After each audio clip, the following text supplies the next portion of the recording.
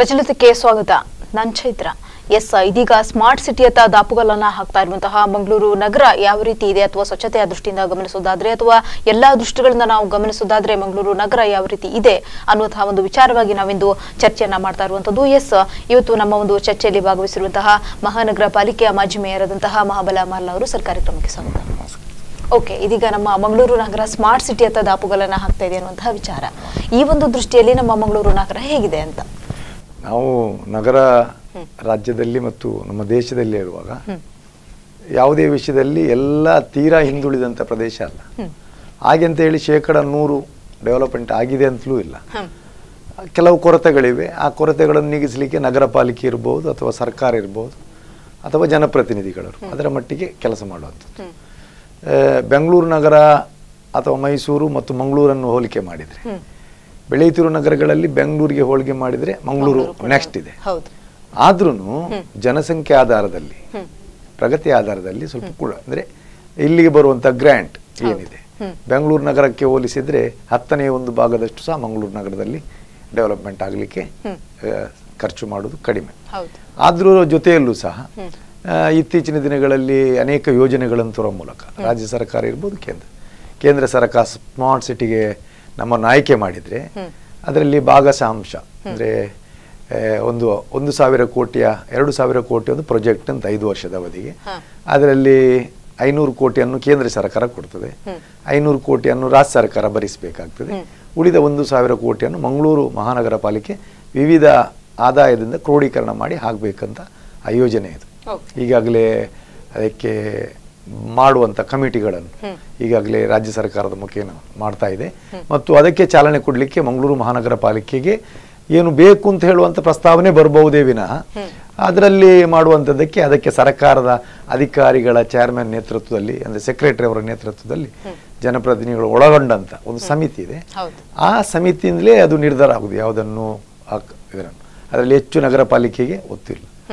ನಗರ ಪಾಲಿಕೆಗೆ ಇರುವುದೇನು ಅಂತ ಹೇಳಿದರೆ ದೈನಂದಿನ ಚಟುವಟಿಕೆಗಳು. ಈಗ ಮಳೆಗಾಲ ಪ್ರಾರಂಭ ಆಯಿತು.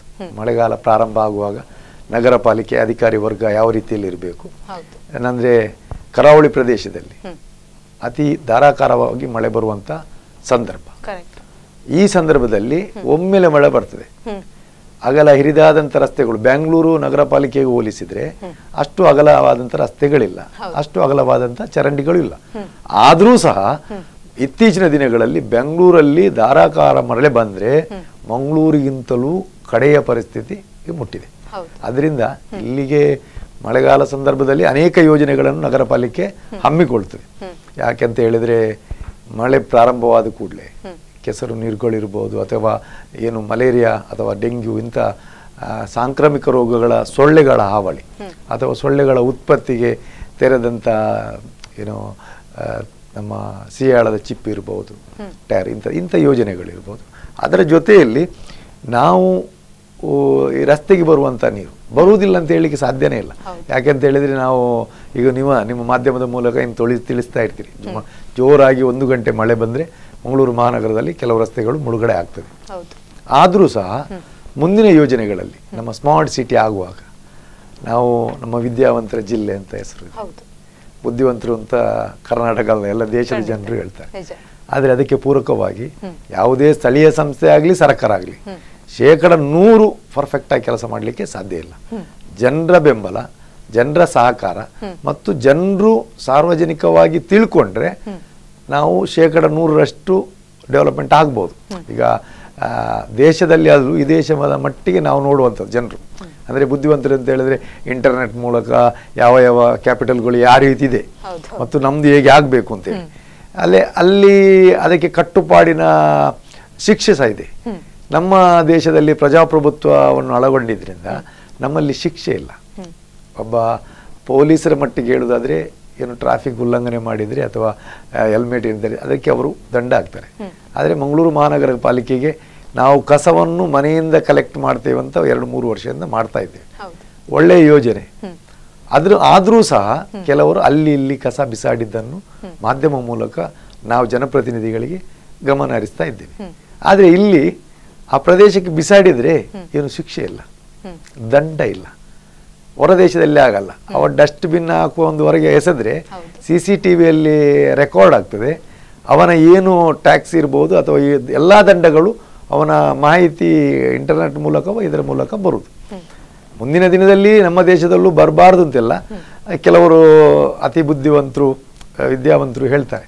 ಏನಂತ ಹೇಳಿದ್ರೆ ಸ್ವಲ್ಪ ಮಟ್ಟಿಗಾದರೂ ದಂಡ ವಿಧಿಸುವಂಥ ಯೋಜನೆ ಹಾಕಬೇಕು ಅಂತ, ಇಲ್ಲದ್ರೆ ಅವೇರ್ ಆಗುದಿಲ್ಲ ಜನರು ಅಂತ.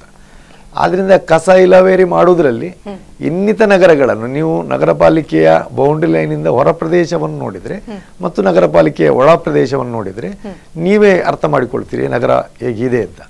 ಹಾಗೆ ಅಂತ ಹೇಳಿ ನಾವು 100% ಸಕ್ಸಸ್ ಆಗಿದ್ದೇವೆ ಅಂತ ಹೇಳಲಿಕ್ಕೆ ತಯಾರಿಲ್ಲ. ಅದರಲ್ಲಿ ಜನರು ಕೈ ಜೋಡಿಸಬೇಕು. ಈ ಸಾಂಕ್ರಾಮಿಕ ರೋಗಗಳು ಮತ್ತು ಹೆಲ್ತಿನ ಅಂದರೆ ಕಸ ವಿಲೇವಾರಿಯ ಬಗ್ಗೆ ಜನರು ಕೈ ಜೋಡಿಸಬೇಕು. ಜೋಡಿಸಿದ್ರೆ ಖಂಡಿತವಾಗಲೂ ನಮ್ಮ ನಗರ ಇವಾಗ ಇರುವುದಕ್ಕಿಂತ ಇನ್ನೂ ಮುಂದೆ ಹೋಗ್ಬೋದು. ಮತ್ತು ಸ್ಮಾರ್ಟ್ ಸಿಟಿಯಲ್ಲಿ ಇಲ್ಲಿ ಪಾಲುದಾರಿಕೆ ಜನರದು ತುಂಬ ಇರ್ತದೆ. ನನ್ನ ಮಟ್ಟಿಗೆ ಹೇಳುವುದಾದ್ರೆ ಅಂದರೆ ಸಲಹೆ ಕೊಡಿ ಅಂತ ಹೇಳುವಾಗ ತುಂಬ ಜನ ಸಲಹೆ ಕೊಡುವುದಿಲ್ಲ, ಆದರೆ ಅಪ್ರಿಷಿಯೇಷನ್ ಕೊಡುವುದಿಲ್ಲ. ಕಳೆದ ಈ ಸಲ ನಮ್ಮ ರ್ಯಾಂಕಿಂಗಲ್ಲಿ ನಮ್ಮ ನಗರ ಪಾಲಿಕೆ ಹಿಂದೆ ಬಂತು. ಯಾವುದರಲ್ಲಿ ಹಿಂದೆ ಬಂತು ಅಂತ ಹೇಳಿದರೆ ಇಂಟರ್ನೆಟ್ ಮೂಲಕ ಅದಕ್ಕೆ ಮಾರ್ಕ್ಸ್ ಕೊಡ್ಲಿವಿ, ನಮ್ಮ ನಗರ ಹೇಗೆ ಇತ್ತು ಅಂತ ಹೇಳಿದ್ವಿ. ಯಾರು ಅದರ ಇದೇ ಮಾಡಲಿಲ್ಲ, ಅದನ್ನು ನೋಡಲೇ ಇಲ್ಲ, ಅದರ ಬಗ್ಗೆ ಮಾಹಿತಿ ಕೊಡಲಿಕ್ಕೆ ಹೋಗಲಿಲ್ಲ. ಆದರೆ ಉಳಿದ ನಗರವನ್ನು ನೋಡಿದರೆ ನಾವು ಹೋಗಿ ಪ್ರತ್ಯಕ್ಷವಾಗಿ ನೋಡಿದರೆ ನಾವು ನಿಜವಾಗಿ ಒಳ್ಳೆದಿದ್ದೇವೆ. ಆದರೆ ಒಳ್ಳೆದಿದ್ದೇವೆ ಅಂದರೆ ಪರಿಪೂರ್ಣರಂತ ಅಲ್ಲ, ಆದರೆ ಆಗಬೇಕು. ಇನ್ನು ಸ್ಮಾರ್ಟ್ ಸಿಟಿ ಆಗುವಾಗ ಮುಂದಿನ ಜನರೇಷನ್ಗೆ ನಾವು ಮಲೇರಿಯಾವನ್ನು 0ಗೆ ತಲುಪಬೇಕು. ಡೆಂಗ್ಯೂ ಆನೆಕಾಲು ರೋಗ ಈಗ ಹೋಗಿದೆ, ಮತ್ತು ಕೆಲವು ರೋಗಗಳು ಈಗ ಇಲ್ಲ. ಆದರೆ ಈಗ ಡೆಂಗ್ಯೂ ಸ್ವಲ್ಪ ಮಟ್ಟಿನ ಮತ್ತು ಮಲೇರಿಯಾ ಇದೊಂದು ನಮ್ಮ ಪಿಡುಗು.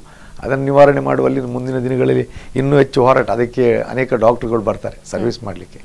ಇನ್ನೂ ಹೆಚ್ಚಿನ ದಟ್ಟಲ್ಲಿ ಮಾಡಬೇಕು ಅಂತ ಇದ್ದೇವೆ. ಮತ್ತು ಸ್ಮಾರ್ಟ್ ಸಿಟಿ ಅಂತ ಹೇಳುವಾಗ ನಮ್ಮ ನಗರದಲ್ಲಿ ಈಗ ಬೇರೆ ನಗರಗಳಿಗೆ ಹೋಲಿಕೆ ಮಾಡಿದರೆ ಇಲ್ಲಿ ರಸ್ತೆ ಸರ್ಕಾರಿ ಭೂಮಿಗಳು ಭಾರಿ ಕಡಿಮೆ. ರಸ್ತೆ ಇವಾಗ ಅಗಲೀಕರಣ ಆಗಿದ್ರೆ ಪ್ರೈವೇಟ್ ಪ್ರಾಪರ್ಟೀಸ್ ಅಂದರೆ ಖಾಸಗಿ ಸಹಭಾಗಿತ್ವದ ಜನರಿದು ಕೊಟ್ಟದ್ರಿಂದ ಅಗಲೀಕರಣ ಆಗಿದೆ. ಇನ್ನೂ ಅಗಲ ಮಾಡಬೇಕಾದ್ರೆ ಕಷ್ಟ.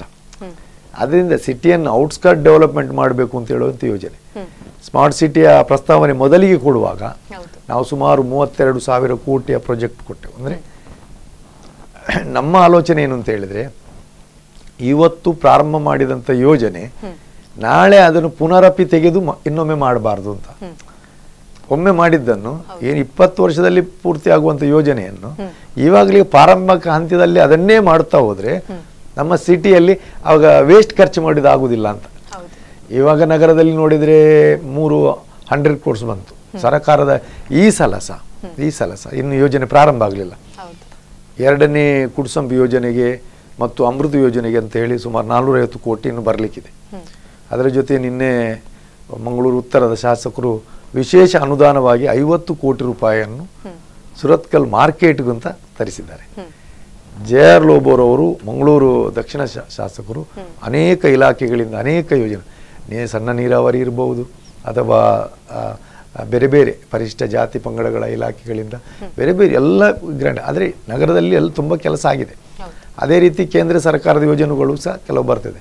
ಆದರೆ ಇಂಪ್ಲಿಮೆಂಟೇಷನ್ ಮಾಡೋದ್ರಲ್ಲಿ ಕೆಲವು ಕಡೆಯಲ್ಲಿ ಅಗಲೀಕರಣ ಮಾಡಲಿಕ್ಕೆ ನಗರ ಪಾಲಿಕೆ ಮನಸ್ಸಿದೆ, ಆದರೆ ಅಗಲೀಕರಣ ಮಾಡುವಂಥ ಪ್ರಮೇಯಗಳು ಬರುವುದಿಲ್ಲ. ಅಂದರೆ ಖಾಸಗಿ ಇದ್ರದ್ದು. ಅದರ ಜೊತೆಯಲ್ಲಿ ಸಹ ಲ್ಯಾಂಡ್ ಎಕ್ವೇಷನ್ ಮಾಡಬೇಕು ಅಂತ ಹೇಳುವ ಒಂದು ಪ್ರೋಸೆಸ್ ಇದ್ದರೆ, ನಾವೀಗ AIDಯಿಂದ ಶಕ್ತಿನಗರಕ್ಕೆ ಹೋಗುವಂಥ ಒಂದು ರಸ್ತೆ ಸುಮಾರು 1,80,00,000 ರೂಪಾಯಿಯನ್ನು ನಾವು ಅದಕ್ಕೀಗ ರಿಸರ್ವ್ ಇಟ್ಟಿದ್ದೇವೆ ಜಾಗ ಲ್ಯಾಂಡ್ ಎಕ್ವೇಷನ್ಗೆ. ಆದರೂ ಸಹ ಆ ಪ್ರೊಸೀಜರ್ 1.5 ವರ್ಷ ಆದರೂ ಸಹ ಇನ್ನೂ ಸಹ ಅದು ಮುಟ್ಟುವುದಿಲ್ಲ. ಅದರ ಬಗ್ಗೆ ರೈಲ್ವೆ ಅಂಡರ್ಗ್ರೌಂಡ್ ಯೋಜನೆಗಳಿರ್ಬೋದು. ಈಗ ನಾವು ಬಜಾಲಲ್ಲಿ ಮಾಡಿದೆವು. ಅದರ ಜೊತೆಯಲ್ಲಿ ನಾವು ಮಾಕಾಳಿ ಪಡಪಲ ಜಪ್ಪು ಕುಟ್ಪಾಡಿಯಲ್ಲಿ ಮಾಡಿದ್ವಿ. 2 ನನ್ನ 14-15 ನನ್ನ ಅವಧಿಯಲ್ಲಿ ಆ ಯೋಜನೆಗೆ ಹಣ ಇಟ್ಟಂತ. ಈಗ ಇದಾಗಿದೆ, ಆದರೆ ಪರಿಪೂರ್ಣ ರೋಡ್ ಪಕ್ಕಾ ಆಗಲಿಲ್ಲ. ಅದು ಸ್ವಲ್ಪ ಅಡೆತಡೆಗಳಿವೆ. ಈಗ ನ್ಯಾಷನಲ್ ಹೈವೇ ಇದರಲ್ಲಿ ಪಂಪಲ್ಲಿ ಮಾಡಿದೆ. ಈಗ ಇವತ್ತಿನ ಪೇಪರ್ ನೋಡುವಾಗ ಹೇಳ್ತಾರೆ, ನ್ಯಾಷನಲ್ ರೈಲ್ವೆ ಅಥಾರಿಟಿ ಅವರು ಹೇಳ್ತಾರೆ ಅದು ಸರಿಯಾಗಿಲ್ಲ, ನಾವು ಮುಂದಿನ ದಿನದಲ್ಲಿ ಇನ್ನೊಂದು ಟ್ರ್ಯಾಕ್ ಮಾಡುವಂಥ ಸಂಭವವಿದೆ. ಆದ್ದರಿಂದ ಅಂದರೆ ಇಲ್ಲಿ ಕೋಆರ್ಡಿನೇಷನ್ ಇಲ್ಲ ಅಂತ ಹೇಳೋದು. ನಮ್ಮ ನಗರದ ಮಧ್ಯದಲ್ಲಿ ನ್ಯಾಷನಲ್ ಹೈವೇ ಹೋಗಿದೆ, ಒಂದಲ್ಲ 2-3 ಹೋಗಿದೆ. ಒಂದು ಹೊಸಪೇಟೆ ರಸ್ತೆ ರಾಜ್ಯ ರಾಷ್ಟ್ರೀಯ ಹೆದ್ದಾರಿ, ಮತ್ತೊಂದು ನಮ್ಮದು ಈಗ ಉಡುಪಿಯಿಂದ ಹೋಗುವಂಥದ್ದು ಕೊಚ್ಚಿಗೆ ಹೋಗುವಂತಹ ರಸ್ತೆ, ಮತ್ತು ಒಂದು ಬ್ಯಾಂಗ್ಳೂರಿಗೆ ಹೋಗುವ ರಸ್ತೆ, 2-3 ರಸ್ತೆಗಳಿವೆ. ಈ ರಸ್ತೆಯನ್ನು ಯಾವ ರೀತಿಯಲ್ಲೂ ಮೇಂಟೈನ್ ಮಾಡಲಿಕ್ಕೆ ನಮಗೆ ಆಗುದಿಲ್ಲ. ನಾವು ನಗರ ಪಾಲಿಕೆ ಇದೇ ರೀತಿ ಮಾಡಿ ಅಂತ ಹೇಳಿದರೆ ಒಂದು ಕೋಆರ್ಡಿನೇಷನ್ ಇರುವುದಿಲ್ಲ ಒಂದಕ್ಕೊಂದು. ಅವರಿಗೆ ನ್ಯಾಷನಲ್ ಹೈವೇ ಅಥಾರಿಟಿ ಅವರದ್ದು ಅವರದ್ದೇ ಆದಂಥ ಒಂದು ಮನಸ್ಸು, ಇದೇ ರೀತಿ ಹೋಗಬೇಕು, ಇದೇ ರೀತಿ ಮಾಡಬೇಕು ಅಂತ.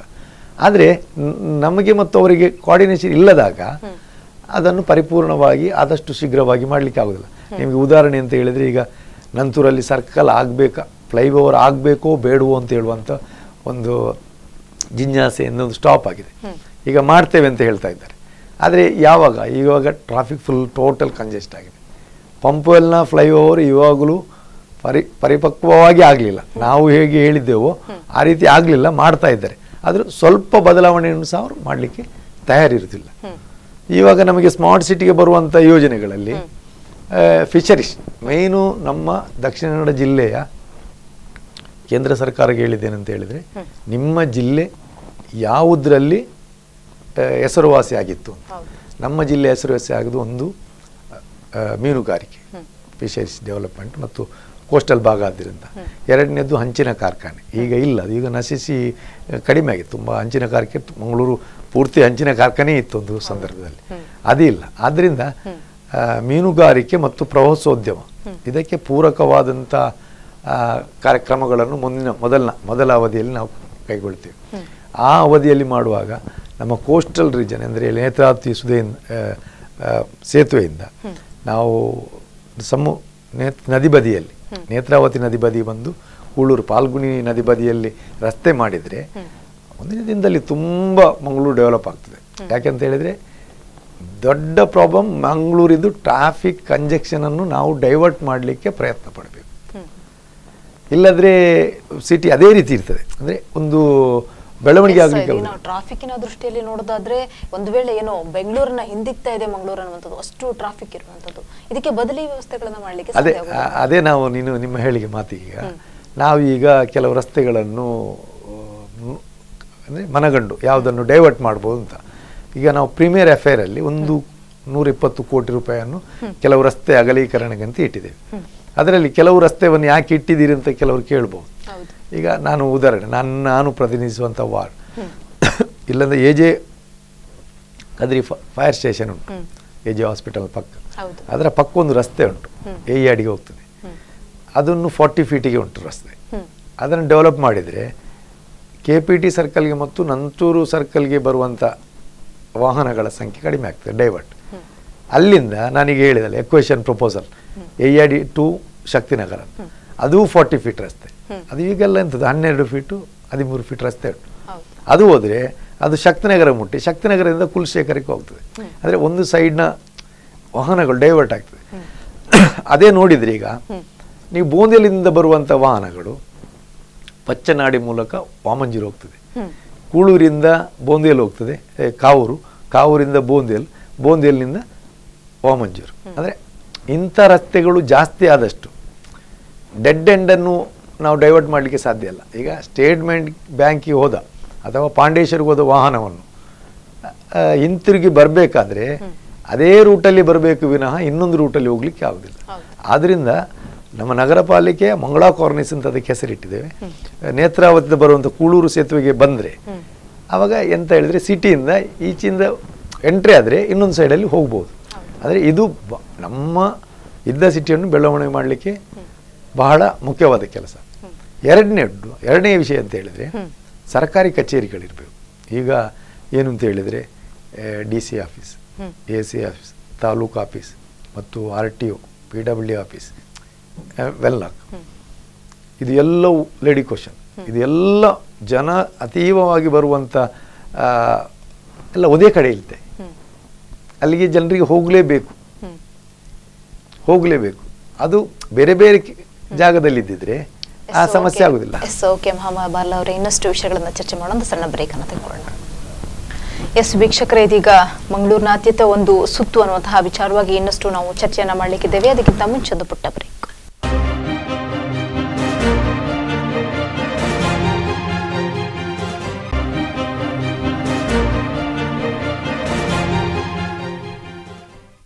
ಬ್ರೇಕ್ ನಂತರ ಮತ್ತೆ ಪ್ರಚಲಿತಕ್ಕೆ ಸ್ವಾಗತ. ಅದು ಚರಂಡಿಯಲ್ಲಿ ನೀರು ಹೋಗ್ಲಿಕ್ಕೆ ಪ್ಲೇಸ್ ಇಲ್ಲ, ಹಾಗಾಗಿ ಇದಕ್ಕಿಂತ ಮುಂಚೆ ಕ್ರಮವನ್ನು ತೆಗೆದುಕೊಳ್ಬಹುದಲ್ಲ ಅಂತ. ಮಂಗಳೂರು ನಗರ ಪಾಲಿಕೆಯ 80% ಸಣ್ಣ ತೋಡುಗಳನ್ನು ಕ್ಲೀನ್ ಮಾಡಿದ್ದೇವೆ, ದೊಡ್ಡ ತೋಡುಗಳನ್ನು ಸಹ ಸರಾಗವಾಗಿ ಹೋಗುವಂಥದ್ದು ಮಾಡಿದ್ದೇವೆ. ಪ್ರಥಮ ಮಳೆಗೆ ಏನಾಗ್ತದೆ ಅಂತ ಹೇಳಿದ್ರೆ, ಒಮ್ಮೆಲೆ ಏಕಾಏಕಿಯಾಗಿ ಇವತ್ತಿಗೆ ಜೋರು ಮಳೆ ಬಂದು ನಾಳೆ ಸಮಸ್ಯೆಗಳು ಉದ್ಭವ ಆಗ್ತದೆ. ಎಲ್ಲಿ ನೀರು ನಿಲ್ತದೆ ಹೋಗ್ತದೆ ಅಂತ ಹೇಳಿ ಈ ಬೇಸಿಗೆ ಕಾಲದಲ್ಲಿ ಶೇಖರಣದ ಮಣ್ಣು ಇರ್ಬೋದು ಅಥವಾ ತೋಡು, ದೊಡ್ಡ ಬೃಹತ್ ತೋಡುಗಳಿಗೆ ಸಹಿತ ಕಸಗಳಿರ್ಬೋದು. ಅದು ಈಗ ಒಂದು ಕಡೆಗೆ ಹೋಗಿ ಎಲ್ಲಿ ದೊಡ್ಡ ಅಡ್ಡಲಾಗಿ ನಿಂತಹ ಜಾಗದಲ್ಲಿ ಸ್ಟಾಕ್ ಆಗ್ತದೆ. ನಿಜವಾಗಿ ನೆರೆ ಬರುವಂಥದ್ದು ಅಂಥದ್ದು. ಅದನ್ನು ತೆಗಿಬೇಕಾದ್ರೆ ಈಗ ನಮ್ಮ ಹತ್ರ ಗ್ಯಾಂಗ್ ಇದೆ. ಗ್ಯಾಂಗ್ ಅಂತ ಹೇಳಿದ್ರೆ ಮಳೆಗಾಲ ಬರುವ ಪ್ರಾರಂಭ ಆದ ಕೂಡಲೇ ಮಂಗಳೂರು ನಗರ ಪಾಲಿಕೆಯಲ್ಲಿ ವಿಶೇಷ ಗ್ಯಾಂಗ್ ಅಂತ ಹೇಳಿ ಜನರಲ್ಲಿ ಇಟ್ಟಿರ್ತದೆ, ವಾಹನ ಸಹ ಇರ್ತದೆ, ತುರ್ತು ಸೇವೆಯನ್ನು ಮಾಡ್ತಾರೆ. ಮತ್ತು ಎಲ್ಲ ನಗರ ಪಾಲಿಕೆ ಪ್ರದೇಶದಲ್ಲಿ ಸಹ. ಆದರೂ ಕೆಲವು ಸಲ ಎಂತ ಆಗ್ತದೆ ಅಂತ ಹೇಳಿದ್ರೆ, ಧಾರಾಕಾರ ಮಳೆ ಬರುವಾಗ ಒಬ್ಬ ಕೂಲಿ ಕಾರ್ಮಿಕನನ್ನು ಸಹ ಆ ನೀರಿಗೆ ಇಳಿಸುವಂಥ ಪರಿಸ್ಥಿತಿಗಳು ಇರುವುದಿಲ್ಲ. ಮತ್ತೆ ಮಂಗಳೂರಲ್ಲಿ ಈಗ ಇತ್ತೀಚಿನ ದಿನಗಳು 2-3 ವರ್ಷ ನೋಡಿದ್ರೆ ಅಂತ ನೆರೆ ಹಾವಳಿ ಅಂತ ಸಮಸ್ಯೆಗಳು ಕಂಡು ಬಂದಿಲ್ಲ. ಸಣ್ಣ ಮುಟ್ಟ ಸಮಸ್ಯೆಗಳು ಬಂದಿದೆ. ಆದರೂ ಸಹ ಮಂಗಳೂರು ನಗರ ಪಾಲಿಕೆ ಇವಾಗ ಸಣ್ಣ ತೋಡುಗಳನ್ನು 80% ಕ್ಲೀನ್ ಮಾಡಿದ್ದಾರೆ. ಯಾಕಂತ ಹೇಳಿದ್ರೆ ನನಗೆ ಗೊತ್ತು, ಆದರೆ 100 ಅಂತ ನಾನು ಯಾವಾಗಲೂ ಉಲ್ಲೇಖನೆ ಮಾಡುವುದಿಲ್ಲ. ಅಂದರೆ ಅದು ಬಿಟ್ಟು ಹೋಗಿರ್ತದೆ. ಮತ್ತು ನಾಳೆ ನಿಮ್ಮ ಮಾಧ್ಯಮದಲ್ಲಿ, ದೃಶ್ಯ ಮಾಧ್ಯಮದಲ್ಲಿ ಬರುವಾಗ ಗೊತ್ತಾಗ್ತದೆ. ಆದರೆ ಅಲರ್ಟ್ ಆಗ್ತಾರೆ ನಗರ ಪಾಲಿಕೆಯಲ್ಲಿ. ಮಾಧ್ಯಮದವರು ಹೇಳಿ, ಪತ್ರಿಕೆಯವರು ಹೇಳಿ, ಅದು ಜನರೇ ಹೇಳಿ, ಮಾಡುವುದಿಲ್ಲ ಅಂತ ಹೇಳ. ಮಾಡುವುದಂತ ಎಲ್ಲ 10 ಕೆಲಸಗಳು ಒಂದೇ ಸಂದರ್ಭದಲ್ಲಿ ಬರುವಾಗ ಯಾವುದು ಅಗತ್ಯ ಈಗಲೇ ಆಗಬೇಕು ಅದಕ್ಕೆ ಮೊದಲು ಹೋಗ್ತದೆ. ಒಂದು ಕೆಲಸಕ್ಕೆ ಒಂದು ದಿನ ತಡವಾಗ್ಬೋದು. ಅದರಿಂದ ಹಾಗೇನು ಅಷ್ಟು ಹೇಳುವಷ್ಟು ನಾದುರಸ್ತಿ ಮಾಡದೇ ಇರುವಂಥದ್ದಿಲ್ಲ. ಮಾಡಿದರೆ ಮತ್ತು ನಾನು ಆಗ ಫಸ್ಟಿಗೆ ಒಂದು ಮಾತು ಹೇಳಿದ್ದೆ, ಇಲ್ಲಿ ಮಳೆ ಬರುವಾಗ ರಸ್ತೆಯನ್ನೇ ತೋಡು ಮಾಡಿದ್ರೂ ಸಾಕಾಗೋದಿಲ್ಲ. ತೋಡನ್ನಲ್ಲ, ರಸ್ತೆಯನ್ನೇ ತೋಡು ಮಾಡಿದ್ರು.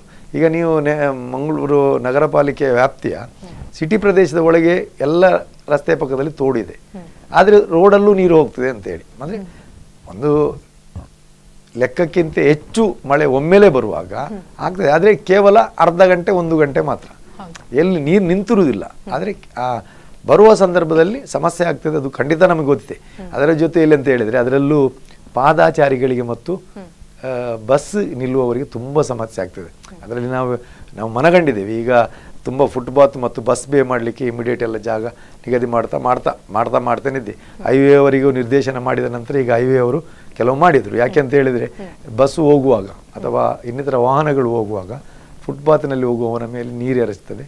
ಅದರ ಜೊತೆಯಲ್ಲಿ ಬಸ್ ಸ್ಟ್ಯಾಂಡಲ್ಲಿ ಇದ್ದರೂ ಸಹ ಕೆಲವು ಕಡೆಯಲ್ಲಿ ಬಸ್ ಸ್ಟ್ಯಾಂಡ್ ಇಲ್ಲ, ಅಂದರೆ ಜಾಗದ ಕೊರತೆ ಇದ್ದು ಇಲ್ಲ, ಅಲ್ಲಿ ಸಹ ನಿಲ್ಲಿಕ್ಕೆ ಆಗದಂಥ ಪರಿಸ್ಥಿತಿ ಇದೆ.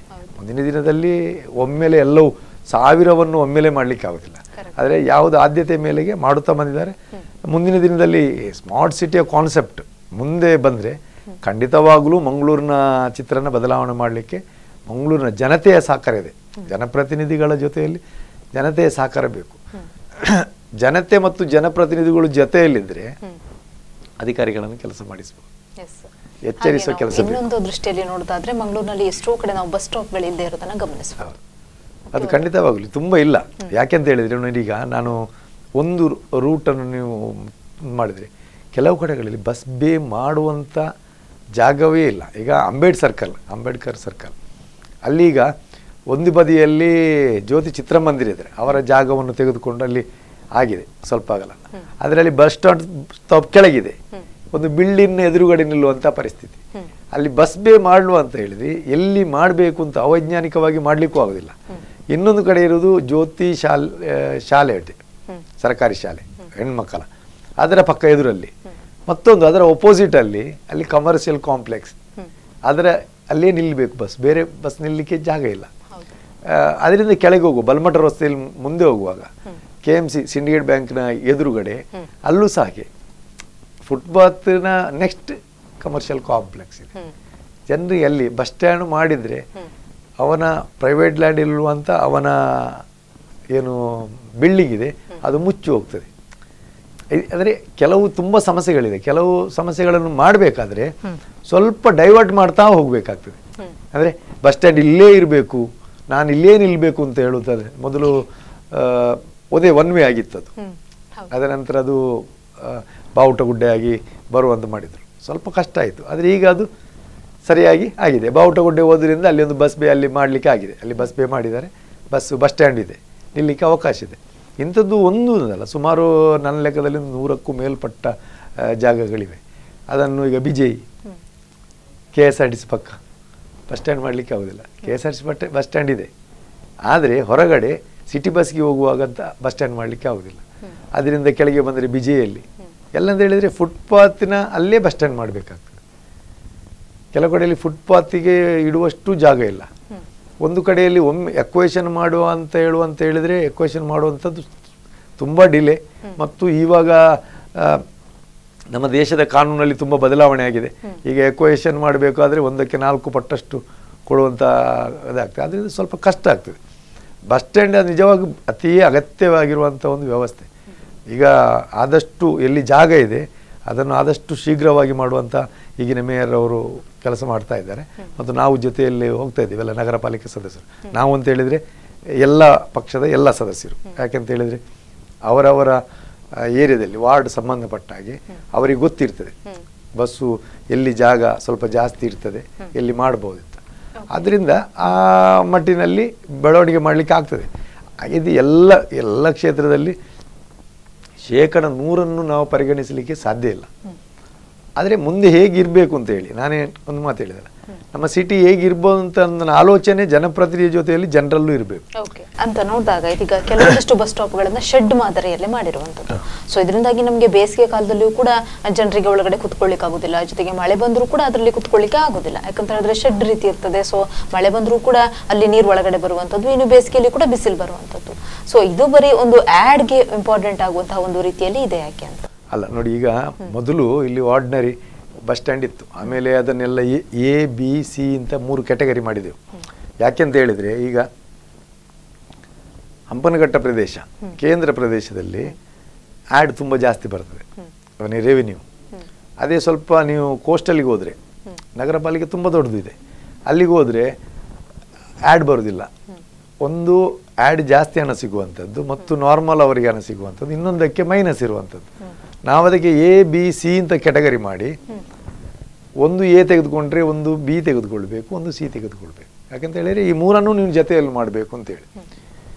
ಈಗ ಇಲ್ಲಿ ಮತ್ತು ತುಂಬ ಆ್ಯಡ್ ಏಜೆನ್ಸಿ ಇಲ್ಲ, ದೊಡ್ಡ ನಗರದಾಗಿ ಅಷ್ಟು ಆ್ಯಡ್ ಏಜೆನ್ಸಿ ಇಲ್ಲ, ಅಷ್ಟು ಕಾಂಪಿಟೇಟಿವ್ ಇಲ್ಲ. ಈಗ ಕೆಲವು ಸಿಟಿಯಲ್ಲಿ AC ಬಸ್ ಸ್ಟ್ಯಾಂಡ್ ಇದೆ. ನಮ್ಮ ಮುಂದಿನ ದಿನದಲ್ಲಿ ಯಾರಾದರೂ ಒಬ್ಬರು ನೋಡಿ, ಈಗ ನಾವು ಈ ಟಾಯ್ಲೆಟ್ ಮಾಡಲಿಕ್ಕೆ ಈಗ ಅಲ್ಲಲ್ಲಿ ಮಾಡ್ತಾ ಇದ್ದಾರೆ, ನಾನು ಇರುವಾಗ ಪ್ರಾರಂಭ ಮಾಡಿ ಅಂಥದ್ದು. ಈ ಟಾಯ್ಲೆಟ್ ಮಾಡೋ ಪ್ರಯತ್ನ ಮಾಡಿದ್ದೇವಲ್ಲ, ಇವಾಗ ಕಾಂಪಿಟೇಷನ್ ಆಗ್ತದೆ. ಇನ್ನು ನೆಕ್ಸ್ಟಿಗೆ ಟೆಂಡರ್ ಕರೆಯುವಾಗ ಇನ್ನೊಬ್ಬ ಬರ್ತಾನೆ, ಅದಕ್ಕಿಂತಲೂ ಫಾರ್ವರ್ಡ್ ಮಾಡಿ ಯಾವ ಸಿಸ್ಟಮಲ್ಲಿ ನಮ್ಮ ಈ ಟಾಯ್ಲೆಟ್ ಇದೆ ಅಂತೇಳಿ. ಕಾಂಪಿಟೇಟಿವ್ ಇಲ್ಲದಿದ್ದರೆ ಅದು ಮೊನೋಪಲಿ ಆಗ್ತದೆ, ಒಬ್ಬರದೇ ಅಂತ. ಈಗ ಹೇಗೆ ಅಂತ ಹೇಳಿದರೆ ಮೊದಲು ಇರಲಿಲ್ಲ. ಬ್ಯಾಂಗ್ಳೂರಿನವರು ಬಂದರು 2003, 4, 5 ಆ ಸಭೆಯಲ್ಲಿ ಬಂದು ಅವರು ಒಂದು 10 ಬಸ್ ಸ್ಟ್ಯಾಂಡ್ ಕೇಳಿದರು. ಆವಾಗ ಅವರಿಗೆ ಬಸ್ ಸ್ಟ್ಯಾಂಡ್ ಕೊಟ್ಟೆ. ಅವರೊಂದು ಒಳ್ಳೆಯ ರೀತಿಯಲ್ಲಿ ಆ್ಯಡ್ ಇದ್ದರೂ ಸಹ ಒಂದು ಚೆಂದ ಉಂಟು, ಅದಕ್ಕೆ ಆ್ಯಡ್ ಹಾಕಿದ್ರು ಸಹ ಲೈಟಿಂಗ್ ಎಲ್ಲ ಹಾಕಿ ಮಾಡಿದರು. ಅದೇ ಬಸ್ ಸ್ಟ್ಯಾಂಡನ್ನು ಇನ್ನೂ ಒಬ್ಬರು ಯಾರೋ ಆಗಲಿ ಹೊಸ ಒಂದು ಕಂಪನಿ ಬಂದು ನೀವು ಒಂದು ಸ್ಟ್ಯಾಂಡರ್ಡ್ ಆಗಿ ನಾವು ಮಾಡ್ತೇವೆ, ಈಗ ಒಂದು ಬಸ್ ಸ್ಟ್ಯಾಂಡ್ ಮಾಡ್ತೇವೆ, ಬಸ್ ಸ್ಟ್ಯಾಂಡ್ ಪಕ್ಕ ATM ಮಾಡ್ಬೋದು, ಒಂದು ಸೈಡಲ್ಲಿ ATM ಮಾಡ್ಬೋದು, ಇನ್ನೊಂದು ಸೈಡ್ ಸ್ವಲ್ಪ ದೂರದಲ್ಲಿ ಈಗ ಅತಿ ಮುಖ್ಯ ಬಸ್ ಸ್ಟ್ಯಾಂಡಲ್ಲಿ ಈ ಟಾಯ್ಲೆಟ್ ಅಂತ ಪ್ರೊವಿಷನ್ ಮಾಡ್ಬೋದು. ಅಥವಾ ಒಂದು PT ಶಾಪ್ ಅಂತ ಹೇಳಿದರೆ ಒಂದು ಸಾರ್ವಜನಿಕರಿಗಾಗಿ ಕುಡಿಲಿಕ್ಕೆ ನೀರು ಅದು ಅಂತ ಸಿಗುವಂಥ ವಸ್ತುಗಳು, ಅಂದರೆ ದೂರಕ್ಕೆ ಮತ್ತು ಬಸ್ ಸ್ಟ್ಯಾಂಡನ್ನು AC ಮಾಡುವಂಥ ಯೋಜನೆಗಳನ್ನು ಹಾಕ್ಕೊಳ್ಬೋದು. ಇಲ್ಲ ಆಗುವುದಿಲ್ಲ ಅಂತೇಳಿ ಈ ಎಲ್ಲ ಒಂದು ಪ್ಯಾಕೇಜ್ ಮಾಡಿದರೆ ಆಗುವುದಂತೆ ಇಲ್ಲ ಅಂತ ಈ ದೇಶದಲ್ಲಿ ಈಗ ಯಾವುದೂ ಇಲ್ಲ. ಈಗ ಯಾವುದನ್ನು ಸಹ ಸರಿಯಾದ ರೀತಿಯಲ್ಲಿ ನಾವು ವಿನಿಯೋಗಿಸರೆ ಮಾಡ್ತಾರೆ, ಆದರೆ ನಮ್ಮಲ್ಲಿ ಅಷ್ಟು ಆದಾಯ ಇಲ್ಲ ಅಂತೇಳಿ ಅಂಥ ಆ್ಯಡ್ ಕಂಪನಿಗಳು ಇಲ್ಲಿ ಬರುವುದಿಲ್ಲ. ಬ್ಯಾಂಗ್ಳೂರಲ್ಲಿಲ್ಲದ್ರೆ ಆ್ಯಡ್ ಕಂಪನಿಯವರು ಎಷ್ಟು ಕಾಂಪಿಟೇಟಿವ್ ಆಗಿದ್ದಾರೆ, ಎಷ್ಟು ರೇಟ್ ಇದೆ ಇಲ್ಲಿ. ಮತ್ತು 2 ಇದೆ ಇಲ್ಲಿ ಸಾರ್ವಜನಿಕ ಸ್ಥಳದಲ್ಲಿ ಇರುವುದಕ್ಕಿಂತ ಹೆಚ್ಚಿಗೆಯಾಗಿ ಪ್ರೈವೇಟ್ ಪ್ರಾಪರ್ಟಿಯ ಒಳಗೆ ಆ್ಯಡ್ಗಳಿವೆ. ಅದು ಎಂತ ಹೇಳಿದರೆ ಪ್ರೈವೇಟ್ ಪ್ರಾಪರ್ಟಿಗೆ ಆ್ಯಡ್ ಅಂತ ಹೇಳಿದರೆ ನಮ್ಮಲ್ಲಿ ಅದೇ ಆದಾಯ ಕಡಿಮೆ. ಯಾಕೆಂದರೆ ಇನ್ನೊಬ್ಬರ ಪ್ರಾಪರ್ಟಿ ಇಲ್ಲದ್ರೆ ಟ್ಯಾಕ್ಸ್ ಮೂಲಕ ಇಷ್ಟು ಅಂತ, ನಮ್ಮ ಜಾಗದಲ್ಲಿ ಸ್ವಲ್ಪ ಜಾಸ್ತಿ ಬರ್ತದೆ. ಮುಂದಿನ ದಿನದಲ್ಲಿ ಅಗಲೀಕರಣ ಮಾಡುವಾಗ ಅಥವಾ ಡೆವಲಪ್ಮೆಂಟ್ ಆಗುವಾಗ ಅದು ಸರ್ಕಾರದ ಕಾನೂನು ಇರ್ತದೆ, ಇದೇ ಮಾನದಂಡದಲ್ಲಿ ನೀವು ಕ್ಯಾಟಗರಿಯಲ್ಲಿ ನೀವು ಆ್ಯಡನ್ನು ತೆಗೆದುಕೊಳ್ಬೇಕು ಅಂತೇಳಿ. ಅದು ಬದಲಾವಣೆ ಮಾಡ್ತಾನೆ ಇರ್ತಾರೆ. ಎಲ್ಲ ಟ್ಯಾಕ್ಸನ್ನು ಜನರ ಮೇಲೆ ಹೊರಿಸಿದ್ರು ಜನರಿಗೂ ಭಾರ ಆಗಬಾರ್ದಲ್ಲ, ಜನರಿಗೂ ಭಾರ ಆಗಬಾರ್ದು, ಜನರಿಗೂ ಸವಲತ್ತನ್ನು ಕೊಡಬೇಕು, ಅದರ ಜೊತೆಯಲ್ಲಿ ಜನರು ನಮ್ಮ ಜೊತೆಯಲ್ಲಿರಬೇಕು ಅಂತ ಹೇಳುವಂಥದ್ದು. ಅದರಿಂದ ಆ್ಯಡಿನಲ್ಲಿ ಬರುವಂಥ ಹಣ ಕಾಂಪಿಟೇಟಿವ್ ಆಗಿ ಯಾರಾದರೂ ಒಬ್ಬರು ಬಂದರೆ ನಾವು ಒಂದು ಸ್ಟ್ಯಾಂಡರ್ಡ್ ಆದಂಥ ಇದನ್ನು ಮಾಡ್ತೇವೆ ಒಂದು ಕಡೆಗಳಲ್ಲಿ ಅಂತ ಹೇಳಿದರೆ ಖಂಡಿತವಾಗಲೂ ಅದನ್ನು ಮತ್ತು ಇಲ್ಲಿಯವರು ಸಹ ಮಾಡಲೇಬೇಕಾಗ್ತದೆ.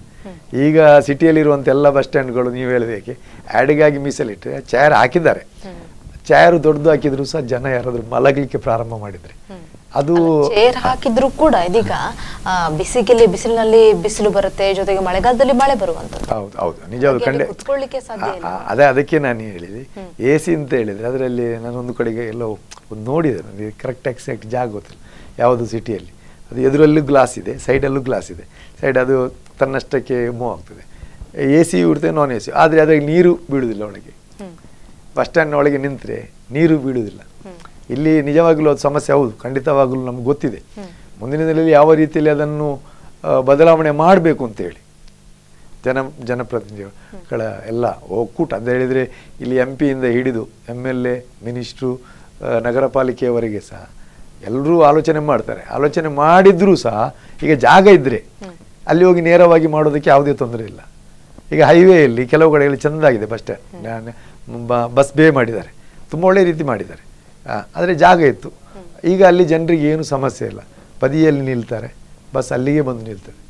ನಗರದಲ್ಲೂ ಅಂಥದ್ದೇ ವ್ಯವಸ್ಥೆ ಆದರೆ ಟ್ರಾಫಿಕ್ ಕಂಜೆಷನ್ ಕಡಿಮೆ ಆಗ್ಬೋದು. ಮತ್ತು ಮಂಗಳೂರು ನಗರ ಅಂತ ಹೇಳಿದರೆ ಅತಿ ಹೆಚ್ಚು ವಾಹನ ಬೆಂಗಳೂರನ್ನು ಹೊರತುಪಡಿಸಿದರೆ ಅತಿ ಹೆಚ್ಚು ವಾಹನ ರಿಜಿಸ್ಟ್ರೇಷನ್ ಆಗುವಂಥದ್ದು. ಸುಮಾರು 45,000 50,000ದವರೆಗಿನ ಕಾರುಗಳು ಒಂದು ವರ್ಷದಲ್ಲಿ, ಸುಮಾರು 25,000 ರಿಂದ 30,000 ಅಂದರೆ ಎಲ್ಲವೂ ನಗರದಲ್ಲಿ ಇದೆ ಅಂತ ಹೇಳುದಿಲ್ಲ, ಅದು ಜಿಲ್ಲೆಗೆ ಸಂಬಂಧಪಟ್ಟಿರೋ. ಆದರೆ ಹೆಚ್ಚಿನ ವಾಹನಗಳು ಮಂಗಳೂರು ನಗರದಲ್ಲಿ ಪ್ರದೇಶದಲ್ಲಿ ಇವೆ. ಆದ್ದರಿಂದ ನಮ್ಮದು ರಸ್ತೆ ಅದೇ ಇದೆ, ವಾಹನಗಳು ರಿಜಿಸ್ಟ್ರೇಷನ್ ಆಗ್ತಾನೇ ಇದೆ. ಆ ರಸ್ತೆಯನ್ನು ಅದನ್ನು ಕೊಂಡೋಗ್ಲಿಕ್ಕೆ ಸಮಸ್ಯೆ ಆಗೋದು, ಪಾರ್ಕಿಂಗ್ ಸಮಸ್ಯೆ ಇದೆ ತುಂಬ. ನಾವು ನಗರ ಪಾಲಿಕೆನೇ ಮಾಡಬೇಕು ಅಂತ ಅನೇಕ ಸಲ ಇದೆ, ಮತ್ತು ಸ್ವಲ್ಪ ಜನರು ಸಹಕರಿಸುವುದಿಲ್ಲ. ನಾವು ಕಾಂಕ್ರೀಟೀಕರಣ ಮಾಡಿದ ರಸ್ತೆಯಲ್ಲೇ ನಿಲ್ತಾರೆ. ನಾವು ಗಮನಿಸೋದಾದ್ರೆ ಇದೀಗ ಕೆಲವೊಂದಿಷ್ಟು ಬಸ್ ಸ್ಟಾಪ್ಗಳ ಹತ್ತಿರನೇ ಕೆಲವೊಂದಿಷ್ಟು ಬಸ್ಗಳನ್ನ ನಿಲ್ಲಿಸ್ತಾರೆ, ಆವಾಗ ಜನರಿಗೆ ಬಸ್ ಸ್ಟಾಪ್ ಹೋಗ್ಲಿಕ್ಕೂ ಕೂಡ ಸಮಸ್ಯೆ ಆಗುವಂಥದ್ದು. ಮೊನ್ನೆ ಟ್ರಾಫಿಕ್ ಮೀಟಿಂಗ್ ಇದೆ ಮೇಯರ್ ಅವರ ನೇತೃತ್ವದಲ್ಲಿ, ಅವಾಗ ಅದೇ ಸಮಸ್ಯೆಯನ್ನು ಹೇಳಿದರು. ಬಸ್ಸು ಪ್ರೈವೇಟ್ ಇರ್ಬೋದು, ಪ್ರೈವೇಟ್ ಬಸ್ ಮಾಲೀಕರು ಇರ್ಬೋದು, ಆದರೆ ಅವರು ಹಗಲಿನ ಹೊತ್ತಲ್ಲಿ ರೋಡ್ ಸೈಡಲ್ಲಿ ಇಡುವಂಥದ್ದು, ಪಾರ್ಕಿಂಗ್ ಪ್ಲೇಸಲ್ಲಿ ಇಡುವಂಥದ್ದು ಅದು ಸರಿಯಲ್ಲ. ಅವರವರ ಯಾರ್ಡ್ ಇರಬೇಕು, ಅವರ ಯಾರ್ಡಲ್ಲಿ ಕೊಂಡೋಗಿ ಇಡಬೇಕು ಅಂತ ಲೆಕ್ಕ. ಈಗ ದೊಡ್ಡ ಕಂಪನಿ ಬಸ್ಸುಗಳು ಎಲ್ಲಿ ಸಿಗುವುದಿಲ್ಲ ನಮಗೆ, ತುಂಬ ಬಸ್ ಇರುವಂಥ ಕಂಪನಿ ಬಸ್ಸುಗಳು ಎಲ್ಲಿ ರಸ್ತೆ ಈ 1-2 ಬಸ್ ಇದ್ದು ಅವರಿಗೇನು ಯಾರ್ಡ್ ಮಾಡಲಿಕ್ಕೂ ಆಗೋದಿಲ್ಲ. ಪಾರ್ಕಿಂಗ್ ಯಾರ್ಡ್ ಅಂತ ಮಾಡಿದರೆ ಅಲ್ಲಿ ನಿಲ್ಲಿಸಲಿಕ್ಕೆ ಆಗ್ತದೆ. ನಿನ್ನೆ ಮಂಗಳೂರು ಪೋರ್ಟ್ ರಾಷ್ಟ್ರ ಪಕ್ಕ ಯಾರ್ಡ್ ಮಾಡಲಿಕ್ಕೆ ಇದು ಮಾಡಿದ್ದಾರೆ, DC ಅವರು ಎಲ್ಲ ಮಾತಾಡಿ. ಪ್ರೈವೇಟ್ ಆದರೆ ಯಾರ್ಡ್ ಮಾಡಿದರೆ ಸ್ವಲ್ಪ ಚಾರ್ಜಸ್ ಆಗ್ತದೆ, ಶುಚಿತ್ವ ಸಹ ಕಾಪಾಡಲಿಕ್ಕೆ ಆಗ್ತದೆ. ಏನಂತ ಹೇಳಿದರೆ ಡ್ರೈವರ್ ಇರ್ಬೋದು, ಅದರ ಸಂಬಂಧಪಟ್ಟ ಕೆಲಸ ಮಾಡುವವರು ಇರ್ಬೋದು, ಅಲ್ಲಿ ಟಾಯ್ಲೆಟ್ಸ್, ಸ್ನಾನಗೃಹ ಎಲ್ಲ ಇರ್ತದೆ ಅಲ್ಲ, ಅದು ಜೊತೆಯಲ್ಲಿರ್ತದೆ ಯಾರ್ಡ್ಗಳನ್ನು ಮಾಡಿದರೆ. ಇಲ್ಲಿ ಯಾರ್ಡು ಮಾಡಲಿಕ್ಕೂ ಜಾಗ ಇಲ್ಲ, ಮತ್ತು ಇಲ್ಲಿ ಜಾಗಕ್ಕೆ ಅತಿಯಾದ ಬೆಲೆ ಇರುವುದರಿಂದ ಅಷ್ಟು ಸಣ್ಣ ಉಪಯೋಗಕ್ಕಾಗಿ ಉಪಯೋಗ ಮಾಡಲಿಕ್ಕೂ ತಯಾರಿಲ್ಲ ಜನರು. ತುಂಬ ಬೆಲೆ ಇರುವಂಥ ಜಾಗಗಳು. ಆದ್ದರಿಂದ ಇಲ್ಲಿ ನಾನೇ ಅದಕ್ಕೆ ಹೇಳಿದೆ, ಎಲ್ಲದಕ್ಕೂ ಸರಿಯಾಗಬೇಕಾದ್ರೆ ಇಲ್ಲಿ ಜನರ ಸಹಭಾಗಿತ್ವ ಬಹಳ ಮುಖ್ಯ. ನಾವು ಕೆಲವು ಕಡೆಯಲ್ಲಿ ನೋಡಿದರೆ ಕಾಂಕ್ರೀಟ್ ರಸ್ತೆ ಮಾಡಿದ್ದೀವಿ 4 ಲೈನ್ಸ್, ಅದರಲ್ಲಿ 1 ಲೈನಲ್ಲಿ ತಲೆಯಿಂದ ತಲೆ ವಾಹನಗಳನ್ನೇ ಇಟ್ಟಿರ್ತಾರೆ. ಅಂದರೆ ನಮಗೆ ಅಲ್ಲೇ ನಿಂತು ಅಲ್ಲೇ ತೆಗೆದುಕೊಳ್ಳುವಂಥ ವ್ಯವಸ್ಥೆ. ಸ್ವಲ್ಪ ನಾವು ಸ್ಯಾಕ್ರಿಫೈಸ್ ಮಾಡಬೇಕು. ಎಲ್ಲಿ ಪಾರ್ಕಿಂಗ್ ಪ್ಲೇಸ್ ಇದೋ ಅಲ್ಲಿ ನಾವು ವಾಹನವನ್ನು ನಿಲ್ಲಿಸಿ ನಾವು ಸ್ವಲ್ಪ ವಾಕ್ ಮಾಡಿ ಬಂದು ತೆಗೆದುಕೊಳ್ಬೋದು. ಆದರೆ ತಯಾರಿಲ್ಲ ನಾವು. ಆದರೆ ಅದನ್ನು ನಾವು ಪೊಲೀಸ್ನವರು ಮಾಹಿತಿಯನ್ನು ಕೊಡಬೇಕು. ಮೊನ್ನೆ ಸ್ವಲ್ಪ ಕಟ್ಟುನಿಟ್ಟಿನಲ್ಲಿ ಮೀಟಿಂಗಲ್ಲಿ ಆಗಿದೆ, ಮಾಡಿದೆ. ಮತ್ತು ಈಗ ಕಮಿಷನರನ್ನು ಫೋನಿನ ಕಾರ್ಯಕ್ರಮ ಒಂದು ಮಾಡ್ತಾ ಇದ್ದಾರೆ. ಆದ್ದರಿಂದ ಸ್ವಲ್ಪ ಆಗಿದೆ. ಕೆಲವು ಕಡೆಗಳಲ್ಲಿ ಸಾರ್ವಜನಿಕರಿಗೆ ಸಹಕಾರಿ ಅಲ್ಲದ ರೀತಿಯಲ್ಲಿ ಗೂಡಂಗಡಿಗಳಿವೆ. ಹೆಣ್ಮಕ್ಳಿಗೆಲ್ಲ ಹೋಗ್ಲಿಕ್ಕೆ ಸರಿಯಾಗಿ ಆಗುದಿಲ್ಲ. ಅಲ್ಲಿ ತುಂಬ ಹೊತ್ತಿರ್ತಾರೆ, ಅಲ್ಲಿ ಗಾಡಿ ಇಡ್ತಾರೆ, ಅಲ್ಲಿ ಸ್ಟೂಲ್ ಇಟ್ಟಿರ್ತಾರೆ, ಅಲ್ಲಿ ಬೊಬ್ಬೆ ಹೊಡಿತಾ ಇರ್ತಾರೆ. ಇಂಥ ಸಮಸ್ಯೆಗಳು ತುಂಬ ಬರ್ತವೆ. ಓಕೆ, ಮಹಾಬಲ ಮಾರ್ಲ ಅವರು ಇನ್ನಷ್ಟು ವಿಷಯಗಳನ್ನ ಚರ್ಚೆ ಮಾಡೋಣ. ಒಂದು ಸಣ್ಣ ಬ್ರೇಕ್ ಅನ್ನು ತಗೊಳ್ಳೋಣ. ವೀಕ್ಷಕರೇ, ಇದೀಗ ಮಂಗಳೂರಿನಲ್ಲಿ ಏನೆಲ್ಲ ಒಂದು ಸಮಸ್ಯೆಗಳಿದೆ ಅನ್ನುವಂತಹ ಒಂದು ನಿಟ್ಟಿನಲ್ಲಿ ನಾವು ಚರ್ಚೆಯನ್ನ ಮಾಡ್ತಾ ಇರುವಂತದ್ದು. ಇದ್ರ ಬಗ್ಗೆ ಇನ್ನಷ್ಟು ನಾವು ಚರ್ಚೆಯನ್ನ ಮಾಡೋಣ. ಅದಕ್ಕಿಂತ ಮುಂಚೆ ಒಂದು ಪುಟ್ಟ ಬ್ರೇಕ್.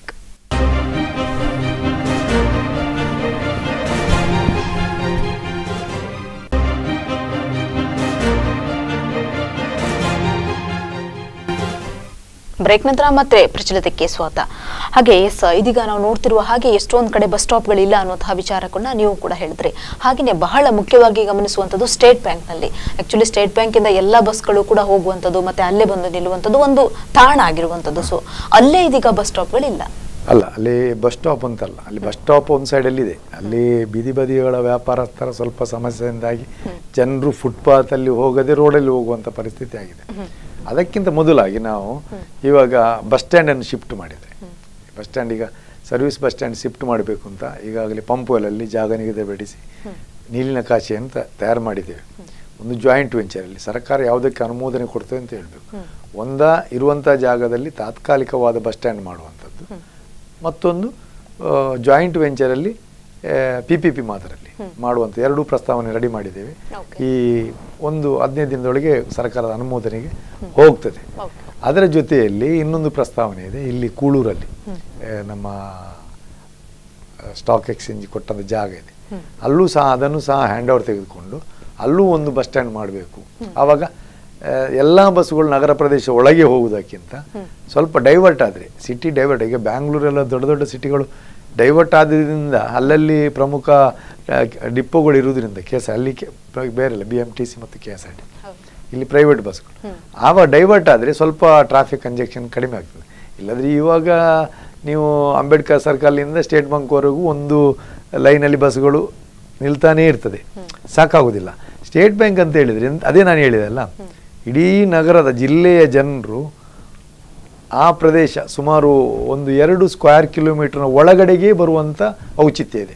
ಯಾಕೆಂತ ಹೇಳಿದ್ರೆ ನಾನು ಹೇಳಿದೆ, ಜಿಲ್ಲಾಧಿಕಾರಿ ಕಚೇರಿ, ವೆನ್ಲಾಕು, ರೆಡಿಕೋಷನ್ ಹಾಸ್ಪಿಟಲ್, PWD ಆಫೀಸ್, RTO, ಇನ್ನಿತರ ಇಲಾಖೆಗಳು ಎಲ್ಲ ಅದೇ ಕಡೆಗಳಿದ್ದರಿಂದ ಈ ಜಿಲ್ಲೆಯಿಂದ ಬರುವಂಥ ಎಲ್ಲ ಜನರ ಸಮೂಹ, ನಮ್ಮ ಜಿಲ್ಲೆ ನಮ್ಮವರು ಬಿಟ್ಟು, ನಗರದವರು ಬಿಟ್ಟು ಹೊರಗಿನವರು ಸಹ ಅಲ್ಲಿಗೆ ಬರ್ತಾರೆ.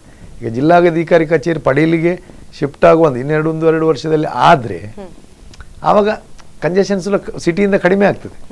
ಬೇರೆ ಬೇರೆ ಇಲಾಖೆಗಳ ಒಂದೊಂದು ದೊಡ್ಡ ದೊಡ್ಡ ಆಫೀಸ್ಗಳು ಸ್ವಲ್ಪ ಹೊರ ಪ್ರದೇಶವನ್ನು ಪ್ರವೇಶ ಮಾಡಿದರೆ ನಿಜವಾಗಲೂ ಕಂಜೆಕ್ಷನ್ ಕಡಿಮೆ ಆಗ್ತದೆ.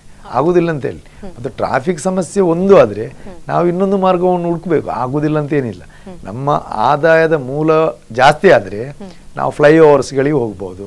ಟ್ರಾಫಿಕ್ ಮ್ಯಾನೇಜ್ಮೆಂಟಲ್ಲಿ ಇಲ್ಲಿ ತಿಳುವಳಿಕೆ ಉಳ್ಳವರು ಇದ್ದಾರೆ. ಆದರೆ ನಾವು ಜಿಲ್ಲಾಧಿಕಾರಿ, ಮಂಗಳೂರು ನಗರ ಪಾಲಿಕೆ, ಪೊಲೀಸ್ ಇಲಾಖೆ ಸೇರಿಕೊಂಡು ಯಾವ ರೀತಿಯಲ್ಲಿ ಟ್ರಾಫಿಕ್ ಮ್ಯಾನೇಜ್ಮೆಂಟ್ ಮಾಡುವವರಂತ ಇದ್ದಾರೆ. ಬೆಂಗಳೂರು ನಗರಕ್ಕೆಲ್ಲ ಎಲ್ಲಿ ಟ್ರಾಫಿಕ್ ಹೇಗೆ ಮಾಡಬೇಕು ಅಂತ ಹೇಳುವವರಿದ್ದಾರೆ. ಆದ್ರಿಂದ ಅಂಥ ಸಿಸ್ಟಮನ್ನು ಇನ್ನು ಅಳವಡಿಸ್ತಿದೆ. ಸ್ಮಾರ್ಟ್ ಸಿಟಿ ಬರುವಾಗ ಎಲ್ಲಕ್ಕೂ ಮಾಹಿತಿಯನ್ನು ತಂತ್ರಜ್ಞರಿಂದ ಪಡ್ಕೊಳ್ಳುವಂಥ ವ್ಯವಸ್ಥೆ ಇದೆ. ಅದೇ ರೀತಿಯಲ್ಲಿ ಆಗ್ತದೆ. ಇನ್ನೊಂದು ಜೊತೆಯಲ್ಲಿ ನಮ್ಮ ಮಂಗಳೂರು ನಗರ ಪಾಲಿಕೆ ಈಗ 1 ತಿಂಗಳೊಳಗೆ ಪೇಪರ್ಲೆಸ್ ಮಾಡ್ತದೆ. ಮುಂದಿನ ದಿನದಲ್ಲಿ ನೆಕ್ಸ್ಟ್ ಇಯರ್ ಎಂಡು ಒಳಗೆ ಎಲ್ಲ ಆನ್ಲೈನಲ್ಲಿ ಎಲ್ಲ ಇದನ್ನು ಆನ್ಲೈನ್ ಮಾಡುವಂಥ 11 ವಿಭಾಗದ ಎಲ್ಲ ಕಚೇರಿಯ ಇದನ್ನು ಆನ್ಲೈನ್ ಮಾಡುವಂಥ ಸಾರ್ವಜನಿಕರಿಗೆ ಕೆಲಸ ಮಾಡ್ತಾ ಇದ್ದೇವೆ. ಆದ್ದರಿಂದ ಮುಂದಿನ ದಿನಗಳಲ್ಲಿ ಕಂಜೆಷನ್ ಕಡಿಮೆ ಆಗ್ಬೋದು.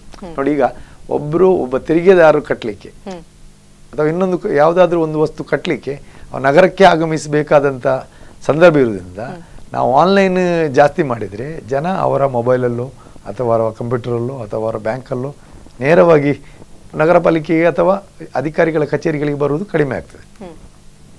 ಇವಾಗಲೇ ನಾನು ನೋಡಿದರೆ 20% ಈಗ ಈ ಪೇಮೆಂಟ್ ಎಲ್ಲ ಆನ್ಲೈನಲ್ಲಿ ಆಗ್ತಾ ಇದೆ. ಆದರೆ ನಗರ ಪಾಲಿಕೆಯದ್ದು ಆಗಲಿಲ್ಲ ಆನ್ಲೈನ್ ಎಲ್ಲ. ಓಕೆ, ಹಾಗೆ ಮಹಾಬಲ ಮಾರ್ಲ ಅವರೇ, ಇನ್ನೊಂದು ವಿಷಯವನ್ನು ನಾವು ಕೇಳಬೇಕು. ನೀವು ಬೀದಿ ಬದಿ ವ್ಯಾಪಾರಸ್ಥರ ಒಂದು ವಿಚಾರಕ್ಕೆ ಬಂದ್ರಿ.